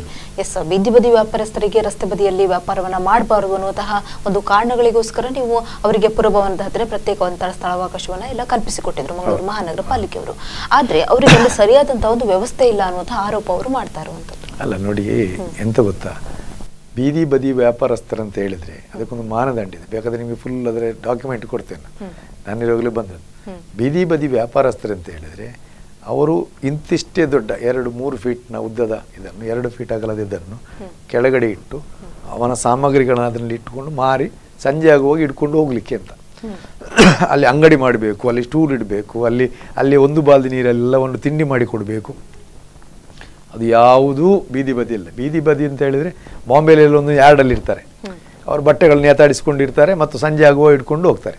ಬೆಂಗಳೂರಲ್ಲಿ ಇದ್ದಾರೆ, ಕಟ್ಕೊಂಡು ಹೋಗ್ತಾರೆ, ರಾತ್ರಿ ಆಗುವ ನಿಲ್ಲಿಕ್ಕಿಲ್ಲ ಅವರು. ಇಲ್ಲಿ ಅದನ್ನು ಒಪ್ಪುವುದಿಲ್ಲ. ಈಗ ನಾವು 200 ಜನರಿಗೆ ಕಾರ್ಡ್ ಕೊಟ್ಟಿದ್ದೇವೆ, ಅಲ್ಲಿ ಏನು ವ್ಯವಸ್ಥೆ ಬೇಕು ಅಂತ ಹೇಳಬೇಕಲ್ಲ. ಈಗ ಒಬ್ಬ ಕೊಡಬೇಕಾದ್ರೆ ಕೇಳಬೇಕು, ನಮಗೆ ಅಲ್ಲಿ ವ್ಯವಸ್ಥೆ ಇಲ್ಲ, ಅದು ಏನು ಕೈ ತೊಳ್ಳಿಕ್ಕೆ ಬೇಡ, ಶೌಚಾಲಯ ಬೇಕಾ, ಏನು ಸೌಕರ್ಯ ಬೇಕು ಅಂತ. ಈಗ ಮೀನು ಮಾರ್ಕೆಟ್ ಅಂತ ಹೇಳಿದ್ರೆ ಅವ್ರು ಕೇಳ್ತಾರೆ, ನಮಗೆ ಗುಡಿಸಲಿಕ್ಕೆ ಕ್ಲೀನ್ ಇಡಬೇಕು, ನಮಗೆ ನೀರಿನ ಅವಕಾಶ ಇಡಬೇಕು, ನಮ್ಮ ವಸ್ತು ಅದು ಮಾರ್ಕೆಟ್ ಆಯಿತು, ಅಲ್ಲಿ ಪೇ ಇದೆ, ಇಲ್ಲಿ ಪೇ ಇಲ್ಲ. ಮತ್ತು ಇಲ್ಲಿ ನಾವು ಫುಟ್ಪಾತ್ ಮಾಡೋ ವಿಷಯ ಅಂದರೆ ಅದು ಪಾದಾಚಾರಿಗಳಿಗೆ ನಡೀಲಿಕ್ಕೆ ಅಂತ. ಈಗ ಡಿಸ್ಟರ್ಬ್ ಆಗದ ಜಾಗದಲ್ಲಿ ನೀಟಾಗಿ ನಾವು ಮಾಡಿಕೊಟ್ರೆ ಅಥವಾ ಅವರು ಇಟ್ಟರೆ ಸಮಸ್ಯೆ ಆಗೋದಿಲ್ಲ. ಮತ್ತೊಂದು ಜನ ಹೇಳ್ತಿದೆ, ಜನರದೇ ಸಮಸ್ಯೆ. ಅಂಗಡಿ ಮಾಲೀಕರು ಹೇಳ್ತಾರೆ, ನಾವು ತೆರಿಗೆ ಕಟ್ತೇವೆ, ಕಸ ವಿಲೇವಾರಿಗೆ ನಾವು ಟ್ಯಾಕ್ಸ್ ಕಟ್ತೇವೆ, ನೀರಿನ ಬಿಲ್ ಕಟ್ತೇವೆ, ವಿದ್ಯುತ್ ಬಿಲ್ ಕಟ್ತೀವಿ, ಎಲ್ಲವನ್ನು ಕಟ್ಟಿ ಡ್ರೈನೇಜಸ್ ಕಟ್ಟಿ ಎಲ್ಲವನ್ನು ಕಟ್ಟಿ ನಾವು ವ್ಯಾಪಾರ ಮಾಡ್ತೇವೆ. ನಮ್ಮ ಅಂಗಡಿ ಎದುರುಗಡೆಯಲ್ಲಿ ಏನೂ ಇಲ್ಲದೆ ಮಂಗಳೂರು ನಗರ ಪಾಲಿಕೆಯ ಈಗ ನಾವು ಹೇಳಿದರೆ ಅನೇಕ ಸಂಘ ಸಂಸ್ಥೆಗಳು, ರಾಮಕೃಷ್ಣ ಮಠ ಇರ್ಬೋದು ಅಥವಾ ನಗರ ಪಾಲಿಕೆ ಇರ್ಬೋದು, ಡೈಲಿ ಕ್ಲೀನ್ ಮಾಡ್ತಾರೆ. ಈ ಕಸವನ್ನು ಹಿಡ್ಕೊಂಡೋಗಿ ಏನು ಪೇ ಇಲ್ಲ ಅವರು. ಎಲ್ಲ ರೋಡ್ ಸೈಡಲ್ಲಿ ಸಿಯಾಳದ ವ್ಯಾಪಾರ ಮಾಡ್ತಾರೆ. ಸಿಯಾಳವನ್ನು ನಗರ ಪಾಲಿಕೆ ಕೊಂಡೋಗಬೇಕು. ಹೋಟೆಲ್ ಉದ್ಯಮವನ್ನು ಮಾಡ್ತಾರೆ. ಬಾಕ್ಸಲ್ಲಿ ಹೊರಗಡೆ ಓಡಿದರೆ ನೀವು ಪಾರ್ಕ್ ರೋಡಲ್ಲಿ ಇರ್ಬೋದು, ಯಾವ ರೋಡಲ್ಲಿ ನೋಡ್ಬೋದು. ಬೆಳಿಗ್ಗೆ ಹೋಗುವಾಗ ಒಂದು ದೊಡ್ಡ ಬಾಕ್ಸಲ್ಲಿ ಇಟ್ಟಿರ್ತಾರೆ. ಯಾವುದಕ್ಕೂ ಟ್ಯಾಕ್ಸ್ ಇಲ್ಲ. ಅದೇ ನಾವು ಬಡವರು ಬದುಕಬೇಕು, ಆದರೆ ಅವರು ಸಹ ಕಾಪರೇಷನ್ ಕೊಡಬೇಕು. ಯಾಕೆಂತ ಹೇಳಿದರೆ ನಗರ ಪಾಲಿಕೆ ಜನರದು, ನಗರ ಪಾಲಿಕೆ ನನ್ನದೂ ಅಲ್ಲ, ಈ ಒಬ್ಬರು ಮೇಯರದ್ದು ಅಲ್ಲ ಅಥವಾ ಒಬ್ಬರು ಜನಪ್ರತಿನಿಧಿದಲ್ಲ, ಖಂಡಿತ ಅಲ್ಲ. ನಮ್ಮ ನಗರ ಪಾಲಿಕೆ, ನಮ್ಮ ನಗರ ಒಳ್ಳೆಯದು ಕಾಣಬೇಕಾದ್ರೆ ನಾವು ಒಳ್ಳೇದು ಇಟ್ಕೊಳ್ಬೇಕು. ನನ್ನ ಒಬ್ಬನ ಜೀವನ ಹೋಗಬೇಕು. ಅದು ಸಹ ಈಗ ನೋಡಿ, ನಾನು ಇಲ್ಲಿ ಸಣ್ಣ ವಿಷಯ ಹೇಳುವಾದರೆ, ಸಣ್ಣ ಸಣ್ಣ ಪಂಚಾಯಿತಿ ಮಟ್ಟದಲ್ಲಿ ನೋಡಿ, ನೀವು ನಗರಸಭೆಗಳಲ್ಲಿ ಅವರು ನಿರ್ದಾಕ್ಷಿಣ್ಯವಾಗಿ ಕ್ರಮ ಕೈಗೊಳ್ತಾರೆ. ಇಲ್ಲಿ ಸಹ 80% ಜನ ಉದ್ಯಮ ಮಾಡು ಇಲ್ಲಿಯವರಲ್ಲ. ಇದನ್ನೆಲ್ಲ ಅಧ್ಯಯನ ಮಾಡಿದ್ದೇವೆ, ಎಲ್ಲ ಲೀಸ್ಟ್ ಇದೆ. ಇಡೀ ನಗರದಲ್ಲಿ ನಮಗೆ 200 ಸಿಕ್ಕಿದೆ ಹೇಗೆ ಅಂತ ಹೇಳ್ಬೋದು ನೀವು. ಇರ್ಲಿಕ್ಕೆ ಈಗ ಹೋದ್ರು ಸಹ 1,000-2,000 ಇರ್ಬೋದು. ಎಲ್ಲೆಲ್ಲಿ ಅವರು ಬಂದು ಅವರಷ್ಟಕ್ಕೆ ವ್ಯಾಪಾರ ಮಾಡಿ. ಅವರು ಹೇಳ್ತಾ ಇರುವ ಹಾಗೆ, ಇದೀಗ ಬೀದಿ ಬದಿ ವ್ಯಾಪಾರಸ್ಥರು ಹೇಳುವ ಹಾಗೆ ನಮಗೆ ಪುರಭವನದ ಹತ್ರ ಕೊಟ್ಟಿದ್ದಾರೆ, ಜೊತೆಗೆ ಅಲ್ಲಿ ಕಾಂಪೌಂಡ್ ಅನ್ನ ಮುಂದುಗಡೆ ಹಾಕಿದ್ದಾರೆ. ಸೊ ಹಾಗಾಗಿ ಜನರಿಗೆ ಬಂದಾಗ ಗ್ರಾಹಕರಿಗೆ ಅದನ್ನ ತೆಗೆದುಕೊಳ್ಳಿಕ್ಕೆ ಗೊತ್ತಾಗೋದಿಲ್ಲ ಅಂತ ವಿಚಾರ. ಅಲ್ಲಲ್ಲ, ಅದು ನೋಡಿ, ಅದೇ ಅವರು ಅವರ ಅಹವಾಲನ್ನು ಅವರು ನಗರ ಪಾಲಿಕೆ ಕೊಡಬೇಕು. ಹೀಗೆ ನಮಗೆ ಅಲ್ಲಿ ಕ್ಲೀನ್ ಮಾಡಿ, ಯಾರ್ಡ್ ಕ್ಲೀನ್ ಮಾಡಿ ಹಾಕಿ, ನಮಗೆ ಶುಚಿತ್ವ ಇರಲಿ ಅಂತ. ಅದನ್ನೆಲ್ಲ ನಗರ ಪಾಲಿಕೆ ಮಾಡುತ್ತೆ. ಈಗ ಅಲ್ಲಿ ಕಸವಿಯವರು ಹಾಕಿದ್ರು ಸಹ ಬೆಳಿಗ್ಗೆ ಕ್ಲೀನ್ ಮಾಡುವುದು. ಈಗ ಮಾರ್ಕೆಟ್, ನಮ್ಮ ಟ್ಯಾಕ್ಸ್ ಕಟ್ಟುವಂಥ ನಮ್ಮ ಮಂಗಳೂರು ಮಹಾನಗರ ಪಾಲಿಕೆ ಸೆಂಟ್ರಲ್ ಮಾರ್ಕೆಟ್, 10 ಗಂಟೆವರೆಗೆ ಅಲ್ಲಿ ತುಂಬ ವ್ಯವಹಾರ ಆಗ್ತದೆ. ತುಂಬ ಲಾರಿ ಬರ್ತದೆ, ಕಸ ಬರ್ತದೆ, ಎಲ್ಲ ವಿಲೇವಾರಿ ಮಾಡಲಿಕ್ಕೆ ವ್ಯವಸ್ಥೆ ಇದೆ ಅಲ್ಲಿ, ಇಲ್ಲಂತಿಲ್ಲ. ನನಗೆ ಮನಸ್ಸಿಲ್ಲದವ ಅದು ಇಲ್ಲ ಇದು ಇಲ್ಲ ಅಂತ ಹೇಳಿದರೆ ಅದನ್ನು ಏಕೂ ಆಗೋದಿಲ್ಲ. ಅವ್ರು ಕೇಳಲಿ, ಯಾವುದನ್ನೆಲ್ಲ ಮಾಡಲಿಕ್ಕೆ ಆಗ್ತದೆ. ನಮಗೆ ಕಟ್ಟಿಕೊಡಿ ಅಂತ ಹೇಳಿದರೆ ಕಾನೂನಲ್ಲಿ ಇದ್ದದು ಇಲ್ಲ. ಕಟ್ಟಿಕೊಡಿದ್ರೆ ಯಾವುದೇ ನಗರ ಪಾಲಿಕೆ ಒಂದು ಅಂಗಡಿಯನ್ನು ಅವರ ನಗರ ಪಾಲಿಕೆ ಜಾಗದಲ್ಲಿ ಕಟ್ಟಿದರೆ ಅದನ್ನು ಆಕ್ಷನ್ ಮಾಡಬೇಕು ಅಂತಲೂ ಕಾನೂನಿದೆ. ಈಗ ಮಾರ್ಕೆಟ್ ಕಟ್ತೇವೆ, ವಿಜಯ್ ಮಾರ್ಕೆಟ್ ಮೊನ್ನೆ ಕಟ್ಟಿದ್ದೇವೆ, ಅಂಗಡಿಗಳು ಆಕ್ಷನ್, ಈ ಟೆಂಡರ್ ಯಾರಿಗೂ ಹಾಕ್ಬೋದು, ಒಬ್ಬರಿಗೆ ಕೊಟ್ಟರು ಒಂದು ಕೊಡಲಿ ಆಗೋದು. ಈಗಿನ ಕಾನೂನು ಅಷ್ಟು ಇದು ಮಾಡಿದ್ದಾರೆ. ಮೊನ್ನೆ 16 ಲಕ್ಷ 9 ಲಕ್ಷದಿಂದ 16 ಲಕ್ಷದವರೆಗೂ ಒಂದೊಂದು ಅಂಗಡಿ. ಅದರಿಂದ ಇಲ್ಲ ಅಂತ ಕೊಡಲಿಲ್ಲ ಅಂತ ಹೇಳಲಿಕ್ಕೆ ಒಂದು, ಯಾವುದೆಲ್ಲ ಮೂಲಭೂತ ಸೌಕರ್ಯಗಳು ಅದನ್ನು ಕೇಳ್ಬೋದು. ವಿದ್ಯುತ್ ಅಳವಡಿಸಿ, ನೀರಿನ ಪೈಪ್ಲೈನ್ ಹಾಕಿಕೊಡಿ, ಶೌಚಾಲಯ ಮಾಡಿ ಕೊಡಿ ಹೇಳ್ಬೋದು. ಅದು ಹೇಳದೆ ನಾವು ಯಾವುದು ನಮಗಿಲ್ಲ ಮಾಡಲಿಲ್ಲ ಅಂತ ಹೇಳುವಂಥದ್ದು ತಪ್ಪು ಅಂತ ಹೇಳುದು ನಾನು. ಸರಿಯಾದ ರೀತಿಯಲ್ಲಿ ಪಾರ್ಕ್ ವ್ಯವಸ್ಥೆ ಕೂಡ ಇಲ್ಲ ಅನ್ನುವಂಥದ್ದು. ಪಾರ್ಕ್ ಇಲ್ಲ ಅಂತ ಇಲ್ಲ. ಪಾರ್ಕ್ ನೋಡಿ, ಈಗ ಗಾಂಧಿ ಪಾರ್ಕ್ ನಾನಿರುವಾಗ ಒಂದು ವ್ಯವಸ್ಥೆ ಮಾಡಿದೆ. ಪಾರ್ಕ್ ಮಾಡಿ ಆದಮೇಲೆ ನಗರ ಪಾಲಿಕೆ ಅಲ್ಲಿಯ ಜನರನ್ನು ಒಳಗೊಂಡಂಥ ಒಂದು ಸಾರ್ವಜನಿಕರ ಒಂದು ಕಮಿಟಿ ಮಾಡಬೇಕು ಅಂತ ಹೇಳಿ ಕೌನ್ಸಿಲಲ್ಲಿ ಒಂದು ನಿರ್ದೇಶನ ಕೊಟ್ಟಿದ್ದೇವೆ ನಾವು 2014ರಲ್ಲಿ. ಅದೀಗ ನನ್ನ ವಾರ್ಡಲ್ಲಿ 2 ಪಾರ್ಕ್ಗಳಾಗ್ತದೆ, ಬಂದರೆ ನೀವು ನೋಡ್ಬೋದು. ಒಂದು ರೆಡಿಯಾಗಿ ಈಗ ಆಗಿದೆ, ಇನ್ನೊಂದರಲ್ಲಿ ಪಾರ್ಕಿನ ಒಳಚಿತ್ರಣ ಹೇಗಿರಬೇಕು ಅಂತ ಮಾಡಿದ್ದೇವೆ. ಈಗ ಮಳೆಗಾಲದಲ್ಲಿ ಅದರಲ್ಲಿ ಗಿಡ ನೆಡುವಂಥ ಕಾರ್ಯಕ್ರಮವನ್ನು ಮಾಡ್ತಾ ಇದ್ದೇವೆ. ಅದರಿಂದ ಪಾರ್ಕ್ ಆಗ್ತಾ ಉಂಟು ತುಂಬ ವಾರ್ಡಲ್ಲಿ, ಸಣ್ಣ ಸಣ್ಣದು. ಮೇಂಟೈನ್ ಮಾಡೋದು ಪ್ರಾಬ್ಲಮ್. ಮೇಂಟೈನ್ ಮಾಡೋದು ಅಲ್ಲಿಯ ಸಾರ್ವಜನಿಕರ ನಾಗರಿಕರ ಒಂದು ಗುಂಪು ಮಾಡಿಕೊಂಡು ಅವರಿಗೆ ಮೇಂಟೈನ್ ಮಾಡಲಿಕ್ಕೆ ಯಾವುದೆಲ್ಲ ಬೇಕು ನಗರ ಪಾಲಿಕೆ ಮಾಡುವ. ಆದರೆ ನಗರ ಪಾಲಿಕೆಯನ್ನು ಎಬ್ಬಿಸಲಿಕ್ಕೆ ಜನ ಬೇಕು ಅಂತ ಹೇಳು. ಈಗ ಜನಪ್ರತಿನಿಧಿಗಳು ಬದಲಾವಣೆ ಆಗ್ತದೆ, ಅಧಿಕಾರಿಗಳು ಬದಲಾವಣೆ ಆಗ್ತಾರೆ, ಒಬ್ಬ ಇದ್ದಾಗ ಇನ್ನೊಬ್ರು ಇರೋದಿಲ್ಲ. ಆದರೆ ಜನರು ಇಲ್ಲೊಂದು ಪಾರ್ಕ್ ಇದೆ ಅದನ್ನು ಸರಿ ಮಾಡಿ ಅಂತ ಹೇಳುವಂಥದ್ದನ್ನು ಕರೆಯನ್ನು ಕೊಡಬೇಕು ಅಂತ ಹೇಳುದು. ಬಲಮಾರ್ಲ ಅವರೇ, ನಮ್ಮ ಕಾರ್ಯಕ್ರಮಕ್ಕೆ ಬಂದು ಸಾಕಷ್ಟು ವಿಷಯಗಳನ್ನ ಇವತ್ತು ಚರ್ಚೆ ಮಾಡಿರುವಂಥದ್ದು. ಯಾಕಂದ್ರೆ ಒಂದು ಸ್ಮಾರ್ಟ್ ಸಿಟಿ ಅಂತ ಮಂಗಳೂರು ದಾಪುಗಾಲ ಆಗ್ತಾ ಇದೆ ಅಂತ ಹೇಳಿದ್ರೆ ಏನೆಲ್ಲ ಒಂದು ವ್ಯವಸ್ಥೆಗಳು ಕೂಡ ಮಂಗಳೂರಿನಲ್ಲಿ ಇರಬೇಕಾಗ್ತದೆ ಅನ್ನುವಂಥದ್ದು. ಸೊ ಅದನ್ನ ಮಾಡ್ಬೇಕಂದ್ರೆ ಮುಂದಿನ ದಿನಗಳಲ್ಲಿ ಏನೆಲ್ಲ ಕ್ರಮವನ್ನ ತೆಗೆದುಕೊಳ್ಬಹುದು ಅನ್ನುವಂತಹ ವಿಚಾರವಾಗಿ ಚರ್ಚೆ ಮಾಡಿದ್ರೆ ಧನ್ಯವಾದಗಳು ಸರ್. ಎಸ್ ವೀಕ್ಷಕರೇ, ಮಹಾಬಲ ಮಾರ್ಲ ಅವರು ಮಾಜಿ ಮೇಯರ್ ಆದಂಥವರು ನಮ್ಮ ಕಾರ್ಯಕ್ರಮದಲ್ಲಿ ಬಂದು ಸಾಕಷ್ಟು ವಿಷಯಗಳನ್ನ ಇವತ್ತು ಚರ್ಚೆ ಮಾಡಿದ್ರು. ಯಾಕಂತ ಹೇಳಿದ್ರೆ ನಮ್ಮ ಮಂಗಳೂರು ನಗರ ಇವತ್ತು ಸ್ಮಾರ್ಟ್ ಸಿಟಿ ಅಂತ ದಾಪುಗಾಲನ್ನ ಹಾಕ್ತಾ ಇರುವಂತದ್ದು. ಇಂತಹ ಸಂದರ್ಭದಲ್ಲಿ ಏನೆಲ್ಲ ವ್ಯವಸ್ಥೆಗಳು ಕೂಡ ಮಂಗಳೂರು ನಗರದಲ್ಲಿ ಇರಬೇಕಾಗ್ತದೆ ಅನ್ನುವಂಥದ್ದು. ಹಾಗಾಗಿ ಮುಂದಿನ ದಿನಗಳಲ್ಲಿ ಅದನ್ನ ಸರಿಪಡಿಸುವಂತಹ ಪ್ರಯತ್ನ ಎಷ್ಟರ ಮಟ್ಟಿಗೆ ಸಾಗುತ್ತೆ ಅನ್ನುವಂಥದ್ರ ಬಗ್ಗೆ ಸಾಕಷ್ಟು ಚರ್ಚೆಗಳನ್ನ ಮಾಡಿರುವಂತದ್ದು. ಎಸ್, ಇದೇ ಹೊತ್ತಿನ ವಿಶೇಷ. ನಿರಂತರ ಸುದ್ದಿ ಹಾಗೂ ಮನೋರಂಜನೆಗಾಗಿ ನೋಡ್ತಾ ಇರಿ ಸ್ಪಂದನ ಟಿವಿ.